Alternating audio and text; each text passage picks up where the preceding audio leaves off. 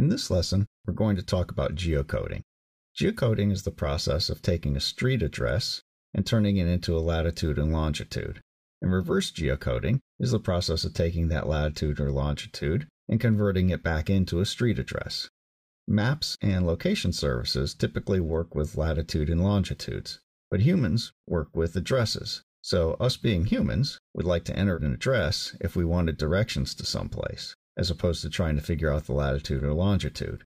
But the mapping API is going to want a latitude and longitude, so we need to use a geocoder to get the latitude and longitude to pass into the mapping API in order to be able to process the directions. In this app, our user is going to be able to enter an address and click the geocode button, and we'll return the latitude and longitude. Then we'll click the reverse geocode button, and we'll take that latitude and longitude and convert it back into an address.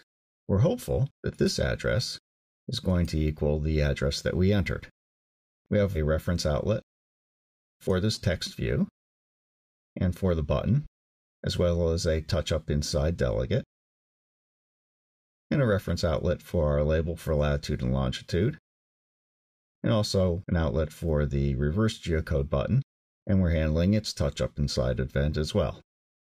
And finally, we have a referencing outlet for the address label. We need to do a couple of imports, one for our core location services, and that provides us the geocoder, and then another for address book, and we'll see how that gets worked in later on. In addition to our storyboard objects, we have one property for our location coordinate, and that's going to provide essentially the latitude and longitude that we calculate initially and then we pass along. When the user taps the geocode button, we create a CL geocoder object, and we geocode an address string, and we pass in the address that the user has entered in that address text box. And we have a local completion handler, and that has a parameter array of place marks and an error parameter. If we have an error, we're just going to log it, but hopefully we don't, and we have place marks. Now when we're running through the geocoder, there might be some discrepancy about the address. For instance, if you've used Google Maps on the web and you enter an address, there may be a little confusion as to exactly what address you're interested in, and it will present choices. This is the same idea, so you may return more than one place mark in the place marks array. So you might want to present user choices on that, but hopefully we have an array of one place mark and only one. So we'll take our first place mark and we'll get its location.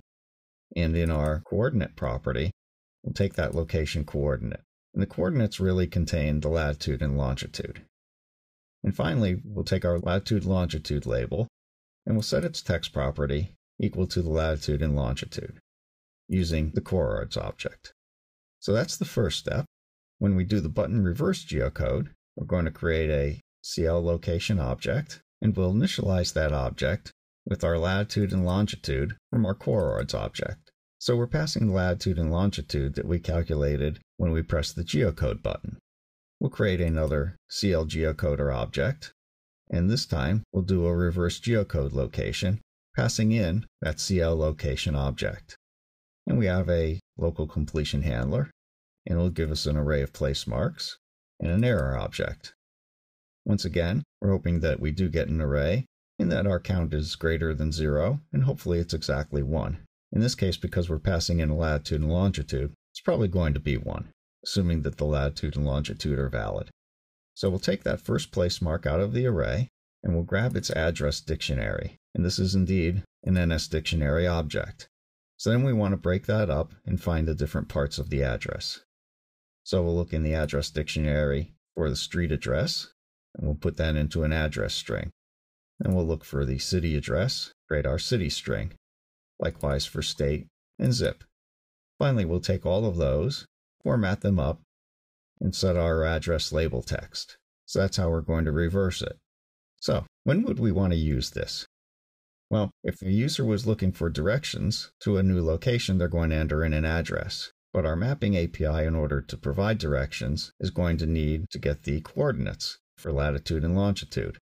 So we would essentially run the button geocode touched code to get the latitude and longitude that we need to pass into the map to get directions. If the user was just trying to find out where they were in terms of street address, we could get their current location, which would indeed give us a latitude and longitude, and then we could do a reverse geocode location to show them the address of where they are. We might also be able to do a search for a store or a restaurant, and that provides a latitude and longitude as opposed to an address. So that's when you might want to use a reverse geocode.